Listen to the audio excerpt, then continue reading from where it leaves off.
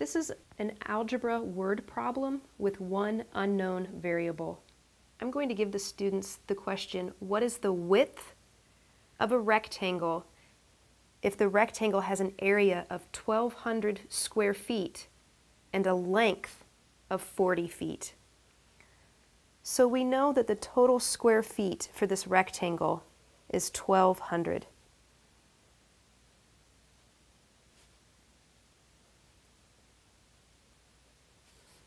And we know that to find the area, we're going to use the length times the width. We know that the length is 40, so we can write that. And that our missing variable for this is the width. So we can mark that with W. So we have 1,200 square feet equals 40W, and we're solving for the width.